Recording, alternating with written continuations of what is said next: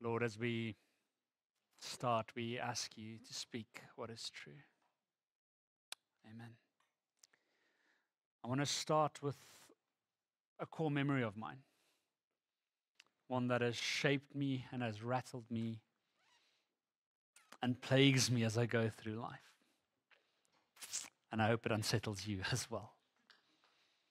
I was a theological student in South Africa, and my practical theology lecturer arranged this excursion for us to go to a landfill, a dump site, a milieustraat, not in the Dutch sense, but a milieu mountain, where all the trash of the city gets dumped. And he didn't say much about this excursion. He says we need to go and see. And so we went to the east of Pretoria. There's a place called, I can't remember what it's called exactly, but there's this landfill site, and we arrived there. And we parked at the bottom of the mountain and started making our way to the top. And as we were walking, we quickly realized there's hundreds of people rummaging through the trash, opening up the trash bags, looking what they can find, collecting cardboard, plastic, glass. And then there was this whole economic hub where these people were gathering and collecting these things, trying to sell them just to make a few cents. And as we walked, we also realized that there's more going on here. There's women and children also going through these trash, collecting rotten food, meat, vegetables, taking them off to a side where there was these small fires where they were grilling this meat and this food and then selling them to the community of people that called this place home. Abject poverty. Like I can remember the stench, the smell of the rot just hitting you in the face as you walked around there. It clung to you in an unreal way. And I remember as we stood on this mountain and we looked back towards the city, you could see in the distance, you could see these big walls of the Gulf estates and the massive villas just off to the side. A striking contrast. One that I, to this day, do not know what to do with. But it's one I honestly believe Jesus speaks into and invites us all to wrestle with.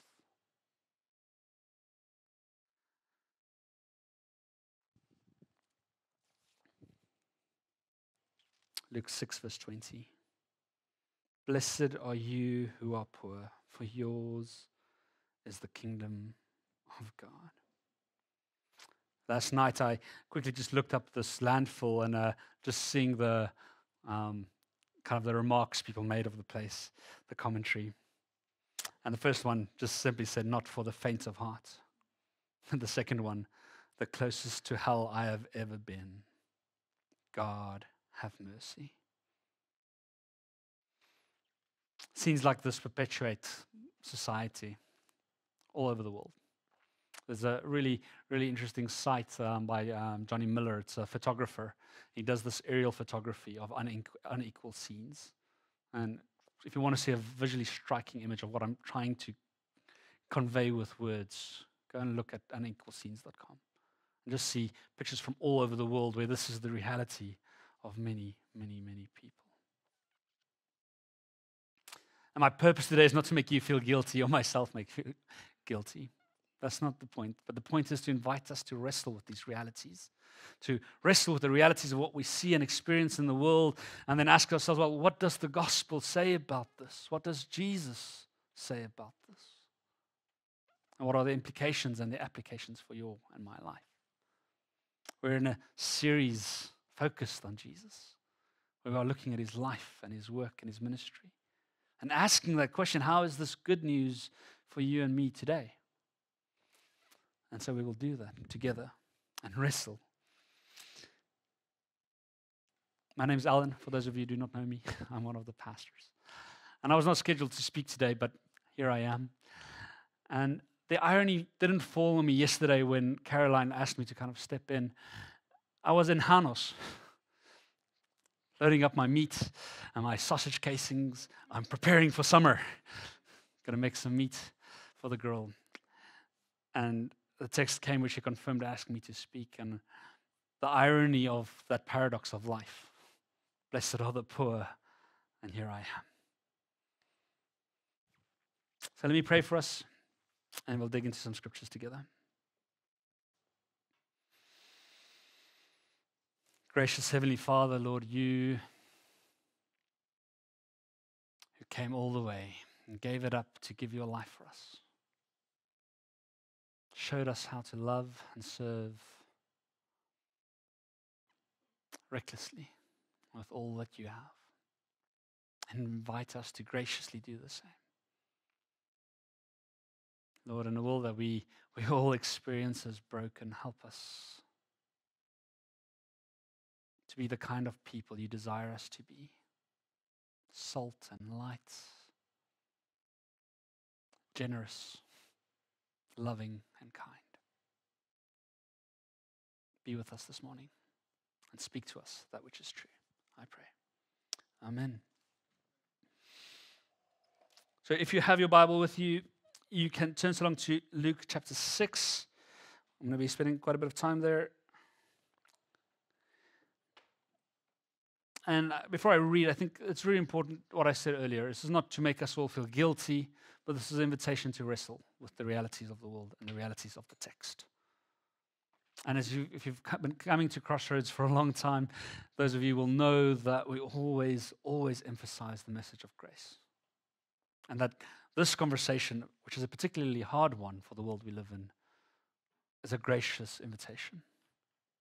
And I want you to hold on to that. Luke 6, verse 31 to 36, it reads as follows. Do to others as you would have them do to you. If you love those who love you, what credit is that to you? Even sinners love those who love them. And if you do good to those who are good to you, what credit is that to you? Even sinners do that. And if you lend to those from whom you expect repayment, what credit is that to you? Even sinners lend to sinners, expecting to be repaid in full. But love your enemies, do good to them, and lend to them without expecting to get anything back. Then your reward will be great, and you will be children of the Most High, because He is kind to the ungrateful and wicked. Be merciful, just as your Father is merciful. A challenging piece of text, but one that ends with that gracious invitation to be merciful as He is merciful, to love as God loves us, and to try and embody that into our own lives.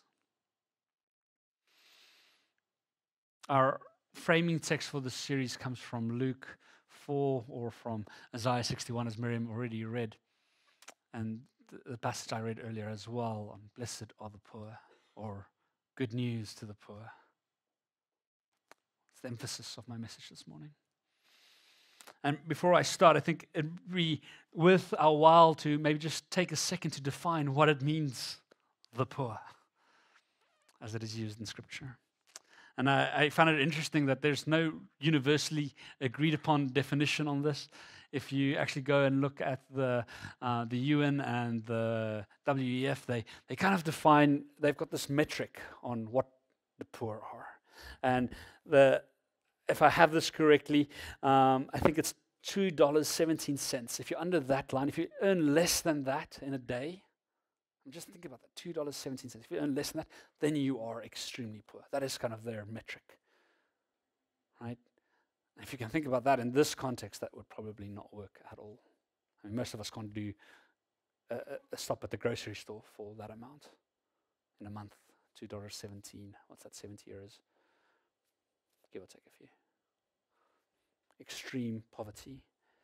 In the Netherlands, I found this quite interesting. The CPB, the Centraal Planbureau, something like that. There we go. They have a not much but sufficient limit definition for poverty, which is quite a not much. So you have something but not much but sufficient. And it kind of goes on and explains that it is people who living on this line can afford groceries, sports membership, and a short holiday. And the limit for a single person household in 2023 was 1,508 euros, which is vastly different. And Sazi made the point last week that the world we live in here in the Netherlands is one of the most extreme wealthiest. Knowing this, right, has to make you wrestle with the conversation. What do we do with a world that has abject poverty? And I'm not saying you don't get poverty here. That's not what I'm saying at all. Because I know if people earn less than this in this country, they are really struggling. Really, really struggling. I know inflation has hit all of us hard in many ways. I'm not saying poverty does not exist in this place, but it looks very, very different compared to the image I sketched in the beginning. What do we do with that?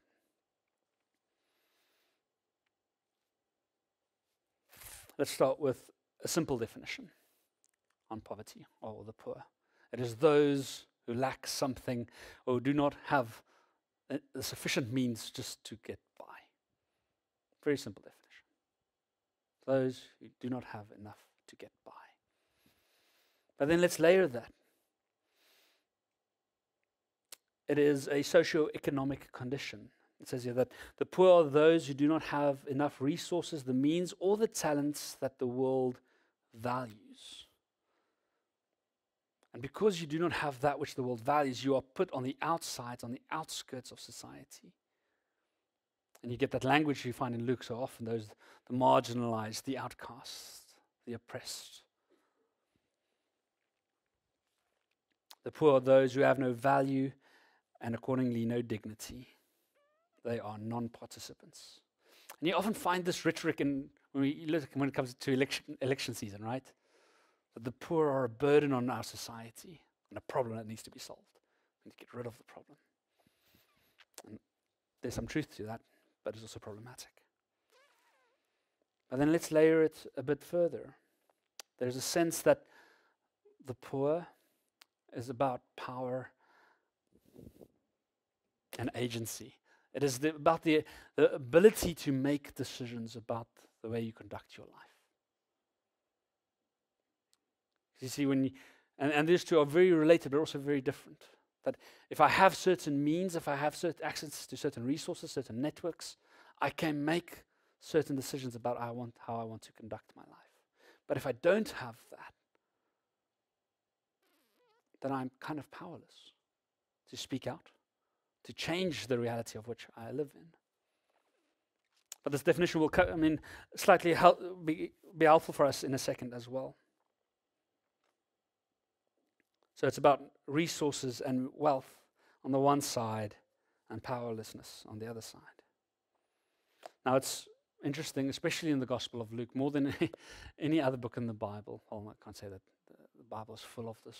Jonathan Edwards makes the emphasis that the one message that is clear in the Bible above everything else is that we are to take care of the poor.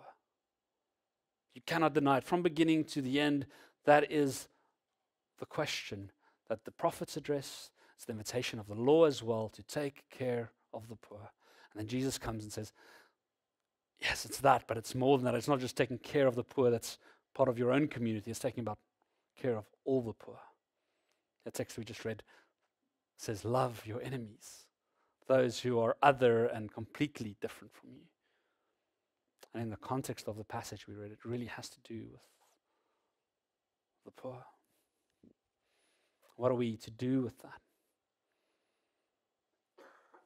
It is interesting if you read the life of Jesus, how he not just speaks about this issue, but he really identifies with the poor.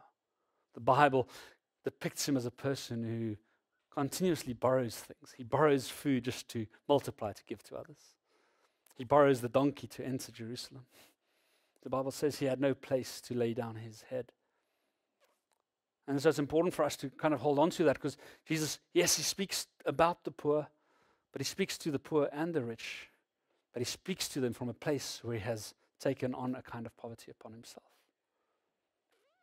And that changes the way we understand that. And that's kind of the power and the scandal of the whole Jesus message. Because if you had to kind of think for a second, who is it that is poor that you know? Or even if just think of a context where there is extreme poverty.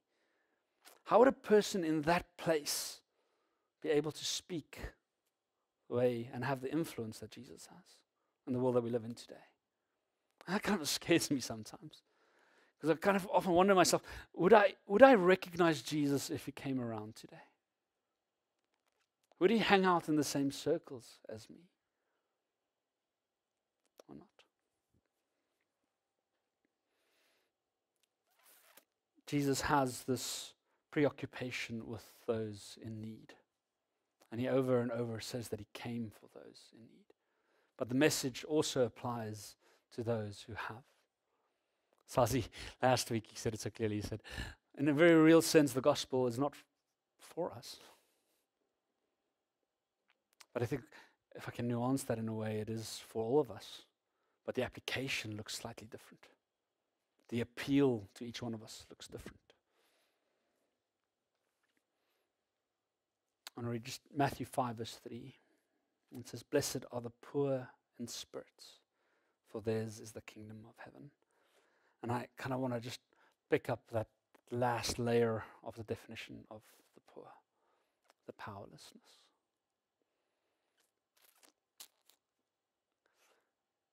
I've kind of made it clear that the poor is about economic substance. But there is a sense in the gospel, and Matthew gives us that it's not just about material ends, but it's about that powerlessness. And I've had conversations with several of you over the last year about burnout, of being stuck in a place where you don't have the energy, the means to get out of that.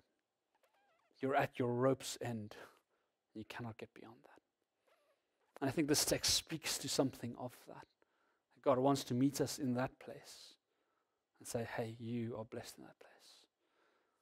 And I'm going to come back to why I can say that in a second. Those who are downtrodden and at the end of their ropes.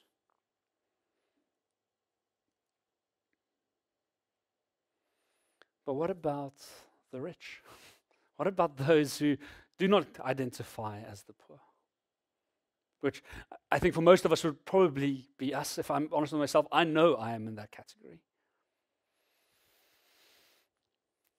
But it's interesting, I was reading a couple of commentaries and they kind of just explain the rich as defined by Luke. It says it is those who are greedy, those who exploit the poor, those who are bent on making money at all cost. Those whose entire orientation of their lives is on money and status. Those who are arrogant and powerful. One commentator went as far as says they are slaves and worshippers of Mammon, the god of money. And I read that and I was like, I didn't resonate with that, even though I know I am on the rich side of this conversation. I don't see myself as an exploiter of those who are poor. I honestly hope I'm not. But it made me think, who are the rich? And how do we think about that? And yes, the Bible is very clear on those who do the exploitation. If you read the prophets, if you read Amos, he really goes hard after the Jewish people and the leaders of the Hebrews, saying, hey, you guys are missing the entire point. You should take care of the poor, the widows, the orphans. There is a very clear message against exploitation. But there's also a sense that I am rich, and I know I'm rich, and I need to make sense of that reality within the world that is so broken. And I often find it so interesting. I remember reading an article a few years ago on the lie of the middle class. And I felt completely at home in that article. Because it kind of put me in a place where it challenged me to kind of rethink how, no, I'm not actually in the middle class. I am rich. And what it did is it kind of invited me not to compare myself with the 1% that has everything and has no care about money in the world, but to compare myself to the other 10% who has absolutely nothing. And that is a much more healthier comparison and helps me wrestle with my wealth. And I don't have a clear answer. I've said that and I'll say it a few times again. But it's an invitation to wrestle around these conversations. And so, Jesus in Luke 6, a bit further in the passage that I read, he gives warnings against the rich. And what it has to do is it has to do with this unhealthy attachment to wealth and to our stuff and our possessions. It really comes down to, am I defining my reality, who I am around my material possessions? Is it the means by which I relate to the world I live in? Or can I distance myself in such a way from it that I'm free from it, that it doesn't dictate how I orientate myself in the world? But can I free myself from it so that I can also give wholeheartedly because I'm dependent on the one who gives? That is the invitation we're getting to. In Luke chapter 18 and 19, there's two examples where Jesus very directly addresses the rich. In Luke chapter 18, you have the parable or the story of the rich person who's extremely faithful, who abides by the law, comes to Jesus, hey, I want to be perfect. And Jesus says, oh, good, go and sell your possessions and give to the poor. And he walks away sad, he cannot do that. And then in chapter 19, you have the story of Zacchaeus. And there you have a tax collector who has mistreated and robbed people through his enterprise as a tax collector. And he has this encounter with Jesus, and he goes to Jesus and says, look, I have repaid everybody that I've wronged, and I have gone and I sold half of my possessions. And then Jesus says so beautifully, salvation has come to this home today. Challenging text for us. What are we to do with them?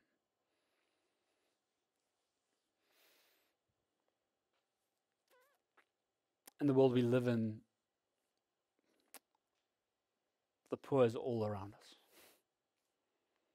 And Scripture, in a strange way, says that we will always have the poor. Deuteronomy 15:11. There will always be poor people in the land. Therefore, I command you to be open-handed toward your fellow Israelites who are poor and needy in your land. And I love what God does with the reality, because I don't think the poor is an expression. It's an indication of the brokenness of our humanity, of our selfish natures. That is why poverty exists, was people make misuse of the world's resources and of other people for their own gain. And so the poor are symptomatic of our human condition, but the Bible kind of invites us then, despite that reality,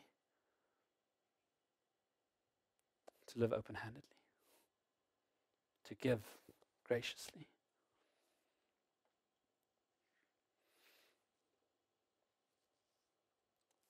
So the question then which remains is, why is it that the poor are blessed? Why is the gospel good news to the poor?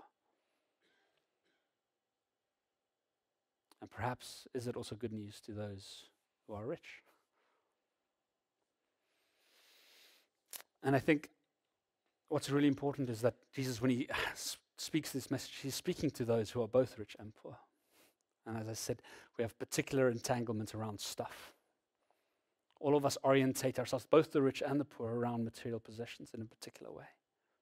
Those who are poor, often with resentment to those who have, and hatred. Those who are rich, looking down upon those who do not have. And so the invitation of the gospel is that both the rich and the poor is to be transformed by recognizing the giver of all things. That we are to live our lives with thankfulness, and with gratitude, and with immense charity if we have the means to do so. And so if the rich participate in this reckless thing Jesus invites us to give without the expectation of return, that would be really good news to those who are poor physically. But there's also a sense of contentment for those who are poor. I've been to extremely poor churches all across Africa, and the joy and the celebration of being able to worship the God who gives life is something that I cannot translate with words. but both are in need of salvation. It's a call to love the way God loves, to be merciful as the way God is merciful. God who is abundance gives himself to us over and over and over again, and invites us to give something of ourselves to the world, to learn from his selfless giving, and invites us graciously to participate, to care for those who cannot care for themselves. I want to invite the band to the front and conclude with a thought. Miriam gave you all papers. And what I want you to do simply is think of the poor. Whether that's your own wrestling in the conversation, whether it's a family member or a friend that is struggling with the conversation, whether it's a situation in the world somewhere far that you are deeply moved by, where you know the poor are in need to be blessed, to hear good news. Examples abound. Or whether it's you wrestling with your own wealth. Lord, what do I do with the salary that's come in that is potentially much more than I actually need? What do I do with that, Lord? Help me wrestle with that question.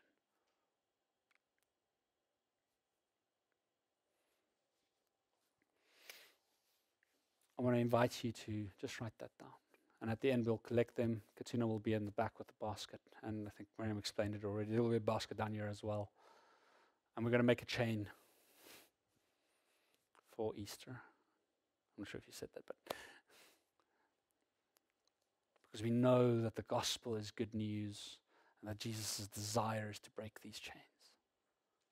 And he invites us to participate in that. So take your time, take a moment to write it down. And as you do that, I want to just read a simple prayer from the Franciscan order. And we'll continue in worship. May God bless you with discomfort at easy answers and half-truths, truths and superficial relationships, so that you may live deep within your heart. And may God bless you with anger at injustice, at oppression and at the exploitation of people, so that you may work for justice and freedom and peace. And may God bless you with tears to shed for those who suffer in pain, rejection, hunger, and war, so that you may reach out your hand to comfort them and turn their pain to joy. And may God bless you with enough foolishness to believe you can make a difference, and so that you can do what others claim cannot be done, to bring justice and kindness to all God's children and the poor.